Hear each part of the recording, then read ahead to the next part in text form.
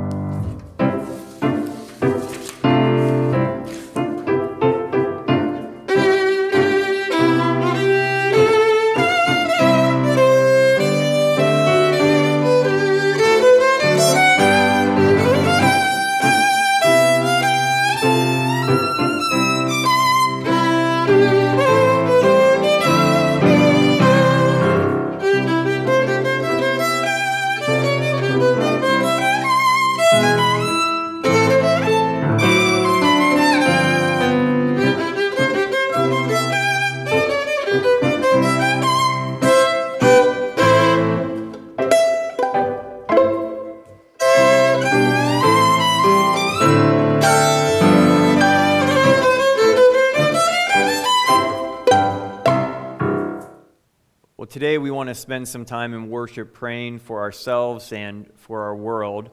And as we do, just a few things to be in prayer for here as part of our church family.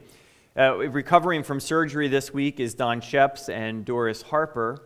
And then we also remember in sympathy Ken Hauser and his family at the death of his sister Lois. As we go into a time of prayer, let us center ourselves and open ourselves to God's presence as we listen to this music.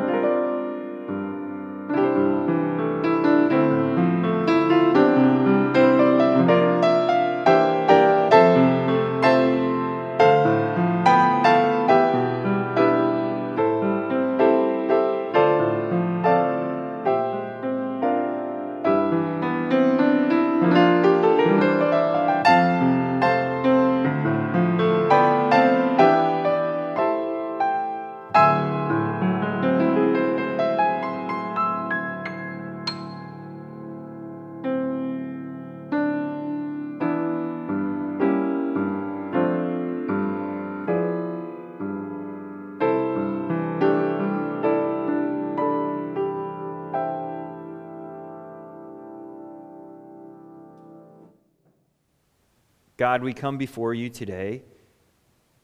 We come together as your people who are open to your spirit and to your presence.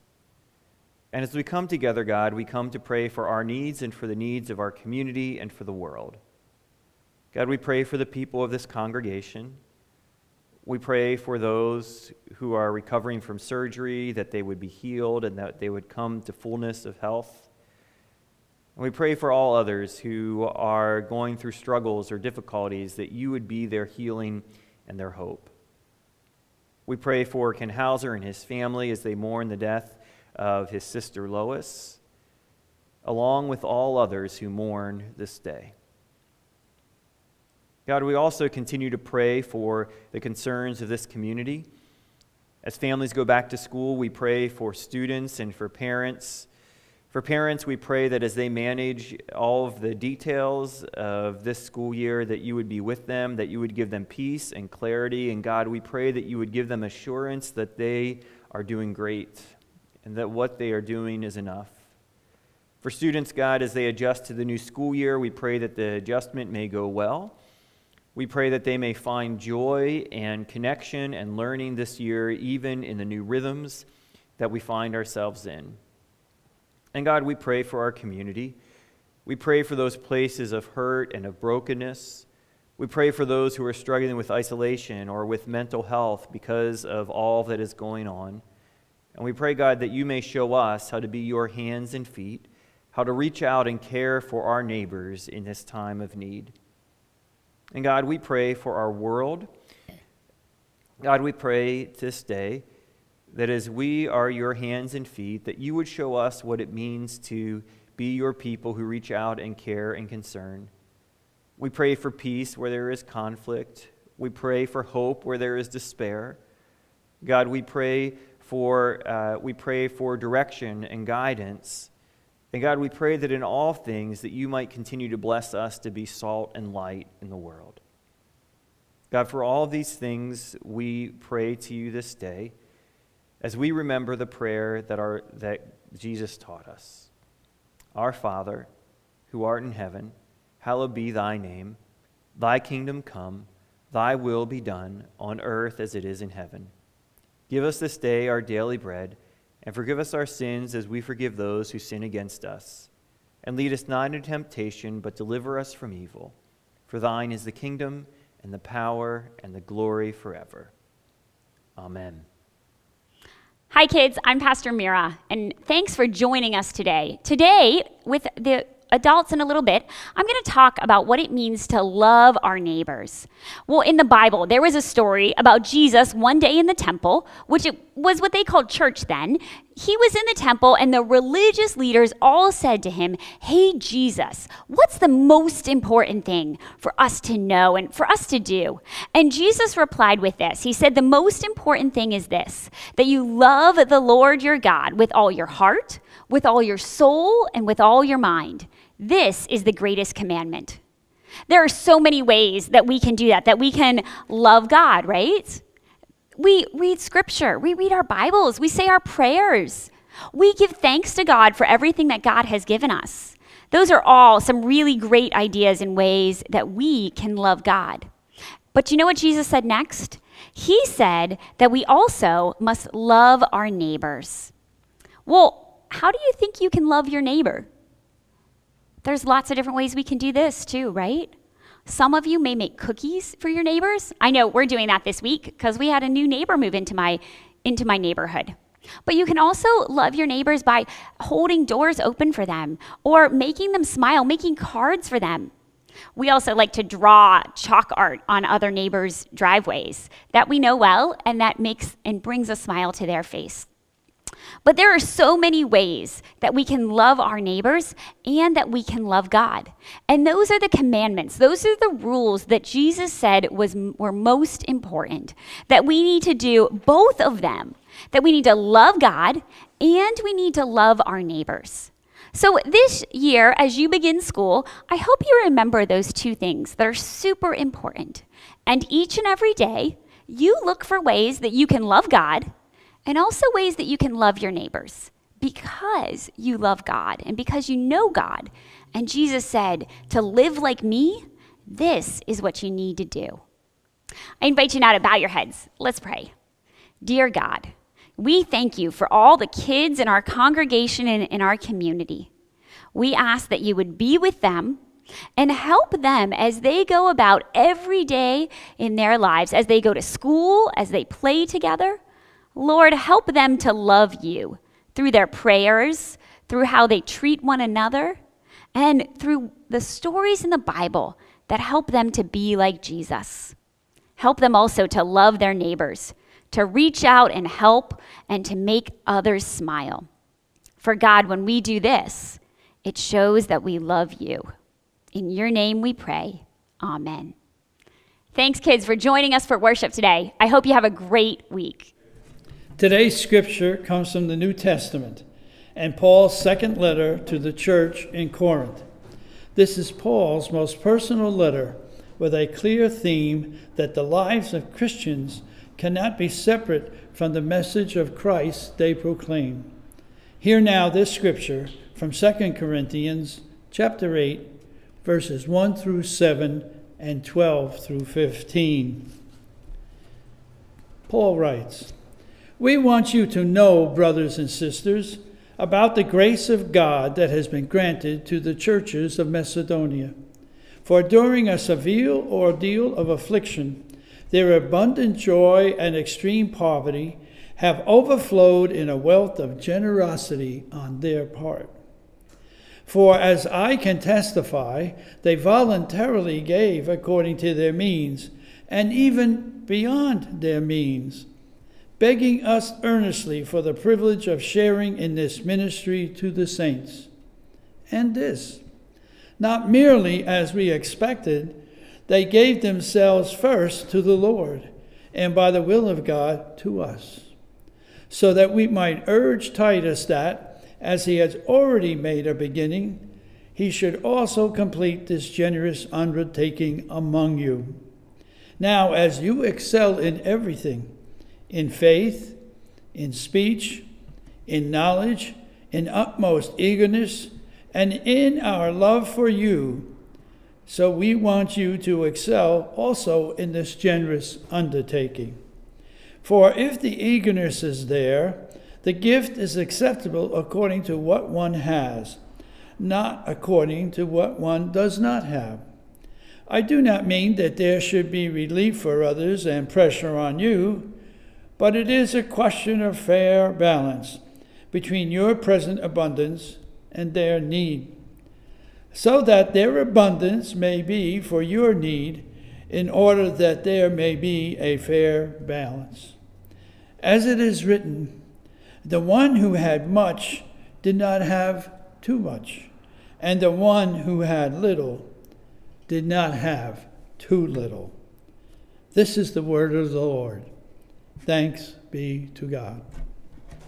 Hi, I'm Pastor Mira. Thanks for joining us again in worship today. And today we continue with our Moving in Faith series during our second capital campaign.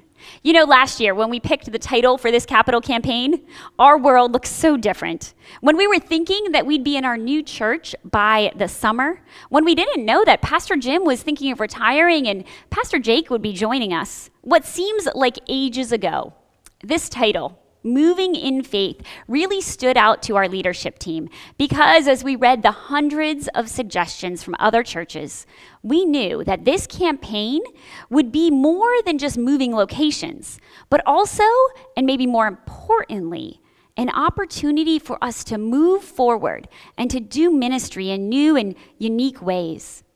It's about taking ministry, not just taking it from what we did downtown and transplanting it into our new location, but that we, to continue to grow as a church and to be vital, we would need to follow God's vision and mission for our church.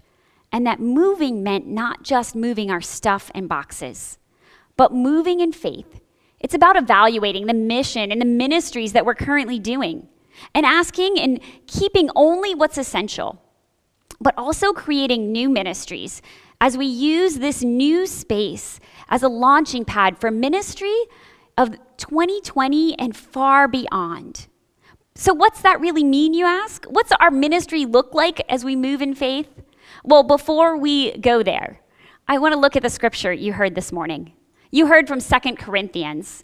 It began as a letter that the Apostle Paul wrote to churches in Corinth, really focusing on their pastoral and real-life issues the people were facing. In the Bible introduction, in my Bible, it says this. It says, "Here the honeymoon is definitely over. Paul has been told his letters are strong." You know, I think that's one of the reasons I really like Paul's letters. They are bold, they are forward, and you have no doubt what he's telling the churches. So with these letters, Paul sends James, Caiaphas, and John out as they agree to go and share these letters. And this one was meant for the church in Corinth. You know, in chapter 8, Paul begins by boasting about the generosity of the Macedonian churches. He writes that during severe challenge, with abundant joy, even in extreme poverty, the church in Macedonia, they were still able and committed to giving generously to their community. You know, during our first capital campaign, there were many in our congregation who were living on a fixed income and have very little spending income available beyond their daily expenses. And yet, We heard story after story from those of you in our church about how you were giving $10 a week or $5 a week, and we understood that that was a huge sacrifice in your life. You were living differently because you wanted to be generous. You know, last campaign, these stories of faithfulness brought alive for me the words that our consultant said and that consultants use: equal sacrifice, but not equal gifts. In verse 3 of our scripture, Paul puts it this way. Paul says, they voluntarily gave according to their means, and even beyond their means, begging us earnestly for the privilege of sharing in the ministry to all the saints. You know, I understand that scripture in a new way because of you in this congregation, because you're living out what Paul said about that Macedonian church, because of how I saw your faithfulness to build this new church building for our community as you gave through our last capital campaign. Now, I want us to remember, though, that Paul wasn't writing to the Macedonians. He was writing to the Corinthians because he was pointing out, hey, here's your neighbor that has this strength, that in this other community is doing really, really well, because the Corinthians were really a well-off church. And Paul says, just as you excel in your faith, as you excel in your speech and knowledge, as you are eager, and as you love so generously, also too, make sure you are giving generously. Their generosity was to match the great faith and wisdom and knowledge and love that Paul saw and Paul heard about from the churches in Corinth.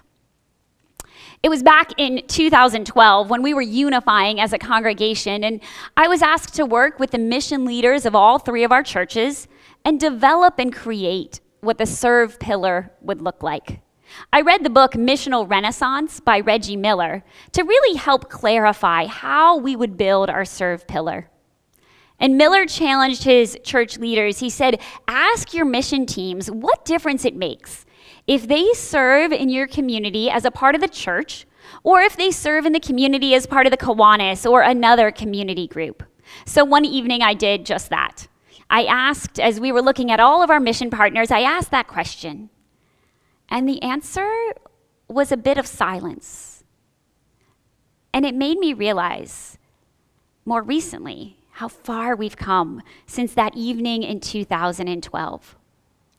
Miller said that it was critical that every person that served from your church and every person in our congregation understood and knows how they're different if they serve with Carlisle United Methodist Church versus if they're serving with the Kiwanis or Boy or Girl Scouts, all of which certainly not bad organizations, but why we serve is different. As a church, we serve because we want to show a response to God's love in our life. It's not about service hours, although those teach our kids good things. And it's not about being a good person, although good people serve the hungry. It's about our response.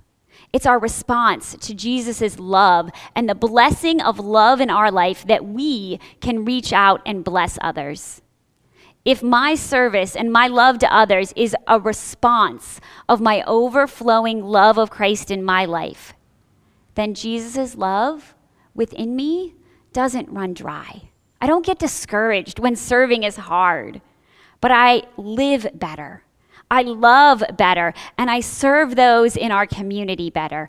I'm inspired to live like Jesus, not just to be a good neighbor. And that's been an intentional shift in our Serve ministries here at CUMC. We serve because Jesus is in our lives. And we need to remember that that's the core of why we go out and care for our neighbors and why we reach into the community with all of the partners we have in mission and ministry. So are you serving your neighbor to be a good person, or because you want to live like Jesus and that the love of Jesus overflow in your life? Because if the well of Jesus is overflowing in your life, the simple acts of serving at Salvation Army also include prayers, both spoken and unspoken. When you tutor kids in Carlisle, when we carry rocks in Haiti, when we feed the farm workers, we are changed when we serve with the intent to live like Jesus, because we care for our neighbors from a place of our faith, and because we want them to feel the love of Christ. So who are our new neighbors as we move into this church on South Spring Garden Street? Past couple weeks, to learn a little more about our neighbors, I looked who is within 1 mile of our new church home. Our current neighbors are an average age of 39, making this neighborhood significantly younger than Carlisle Borough. However, our neighbors over the age of 65 will be increasing by 4% over the next 10 years. 42% of our new neighbors live alone, and 48% live with other family members. 10% live with no family members. So looking at it another way, there are 65% of our new neighbors who are single for lots of different reasons, but who are single and living within 1 mile of our new church. What an opportunity we have to be a place and a space where those in this community can find community and can find fellowship. Most of our neighbors have cars. 59% of them were employed as of the end of 2019. 26 of them travel less than 15 minutes to their jobs, but 37% of them travel over 30 minutes to their jobs. And while most of our neighbors have incomes over $50,000, there's also 17% of those right in our backyard who are living below the poverty line.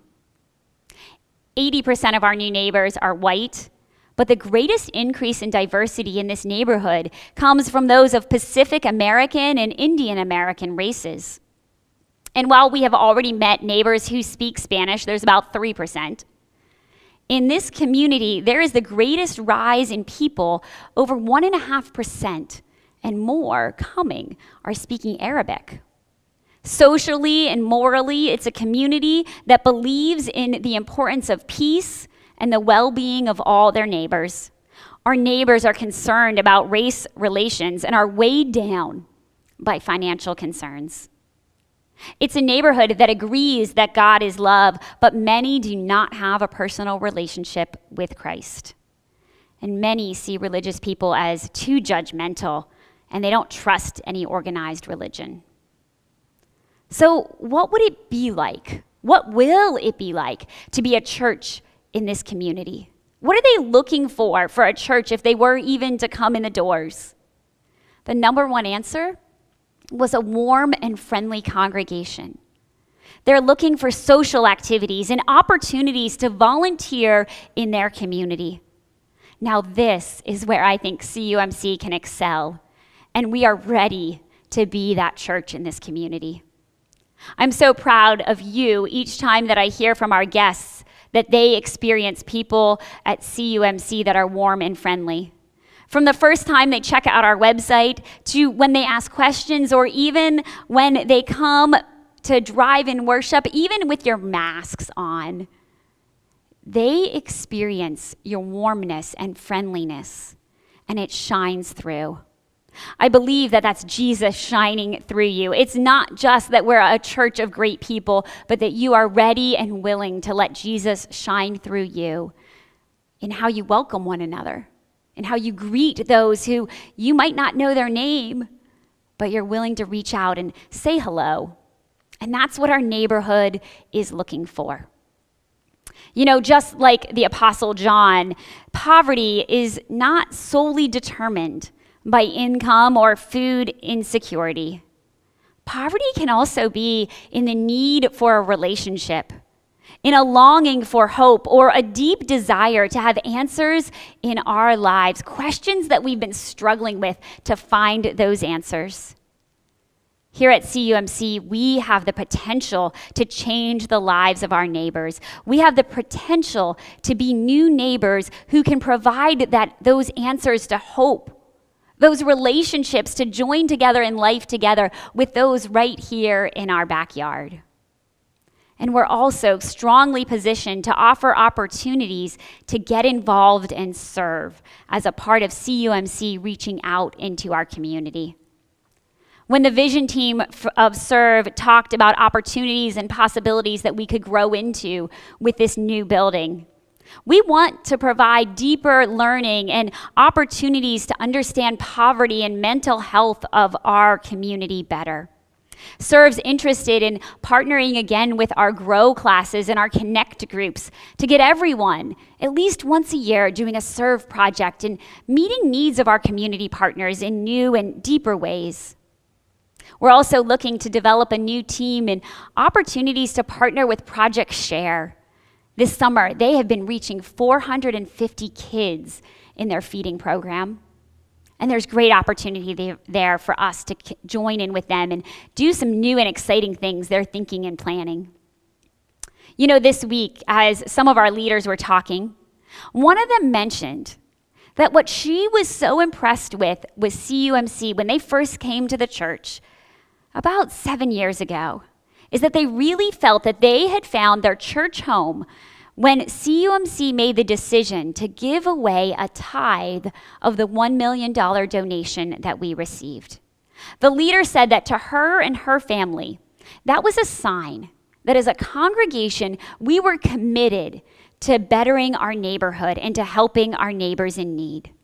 You see, moving towards our neighbors requires more than just giving our time or our energy or our finances. It requires our hearts. It requires our ears. And it requires our hands. You know what I've discovered through working and living with this text the past 2 weeks that I really had never realized before?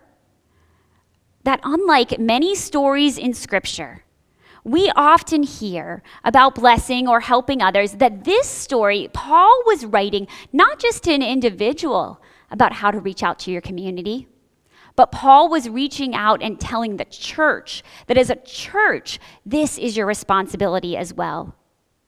That our church should be focused on our neighbors and focused on our community. And I'm so proud that CUMC has made that a core bedrock and belief of who we are as a congregation.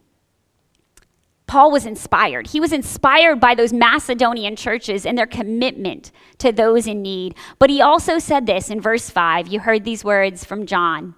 He said, they gave themselves first to the Lord, and by the will of God, to us. You know, last week, Pastor Jake talked about where God has guided us, God will provide. So are you willing to trust, even now as we move into this new building, as we're doing a capital campaign without large worship services, and we're still scattered under many roofs for worship, some of them homes, some of them cars? Are we willing to pray that prayer, Lord, what do you want to do through me? And to truly, truly listen. Are you listening with ears about how much to give to make a difference through the ministries of our church that can be launched from this space? Ministries that can be launched into this new neighborhood and into the lives of children and students and adults who are looking for fellowship, who are looking for hope, and who have the potential to be transformed, just like we have been, by the love of Christ. I truly believe that the Macedonian church, that they likely heard similar words and prayed similar prayers like, Lord, what do you want to do through us? And their response, despite their hardships, despite tight funds, and despite trying times, their response was one that changed the lives of those in their own community, and one that Paul wrote about, and 2,000 years later, we're still reading about. Their response to give generously. And we have that opportunity as well. I pray that how you respond to our campaign prayer is one that is told for generations. Generosity that becomes a launching pad for ministry to our neighbors and our community that can change forever. the greater Carlisle community and beyond. Thank you. Thank you for being a part of our church at this point, and for your commitment as a church to reach out to our neighbors in need. For it's a great time to be a part of CUMC. I invite you to bow your heads. Let's pray together. Thank you, God, for the privilege that we have to share in ministry to those in and beyond our neighborhood. Still our minds, open our hearts to hear your guidance and to love our neighbors, just like the Macedonian church did in their time. For you are God of this city, and greater things are yet to be done. Use us, we pray. Amen.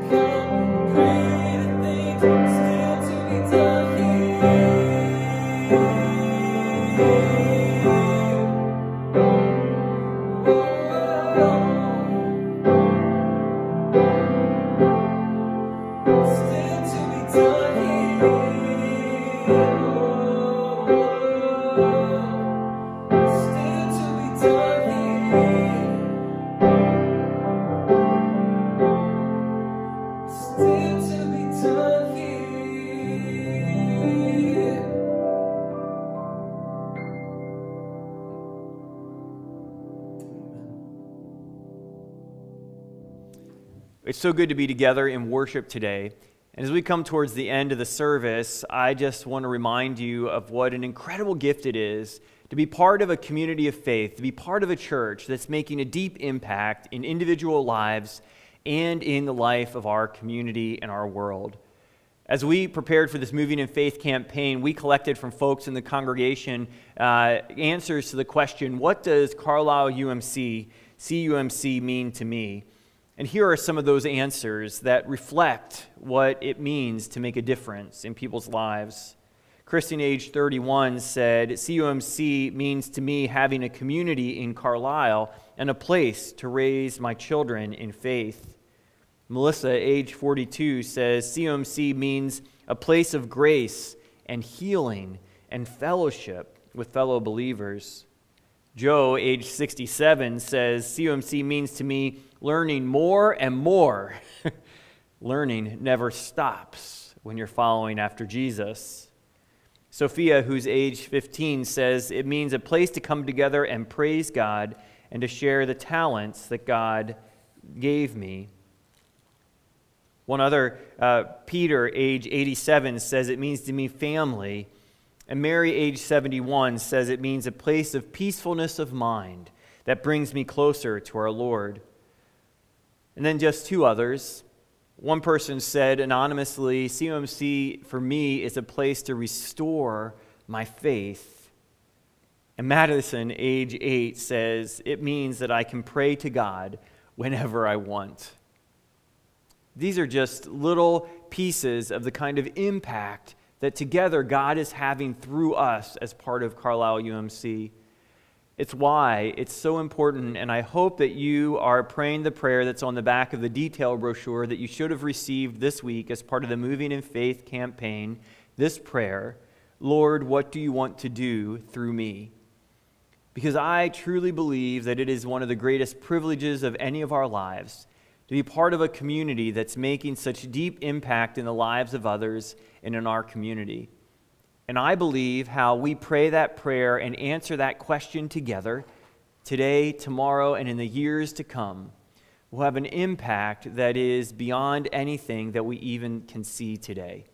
So thank you, CUMC. Thank you for your faithfulness. Thank you for your giving. And thank you for your commitment as we move towards Commitment Sunday on Sunday, September 20th, to pray the prayer, Lord, what do you want to do through me? And be open to whatever God calls you to. Here's Pastor Mira to end with our closing benediction. As we close out worship today, I want to say thank you that you joined us online for worship. Also, two quick reminders. The first is if you would like to join us in worship on September 20th for in-person, we ask that you sign up online, and we look forward to that day, to celebrating together in our new building, whether you're able to join us in person, whether you're able to join us in the parking lot, or whether you're going to be able online to see our new worship center that day. We are so excited as we move towards that day. Also, a reminder that our church offices are closed this upcoming week. We are moving. So many boxes, so much stuff is going to migrate over to the new building. And so if you need us or have a pastoral emergency, please call the pastor's cell phones. We'll do our best to respond to you as quickly as possible. And now this week, may you go. May you love God with all your heart, all your soul, and all your mind. And may your love of God spill out of your life into your neighbors. And may you love your neighbors as you live like Jesus. Go in peace. Amen.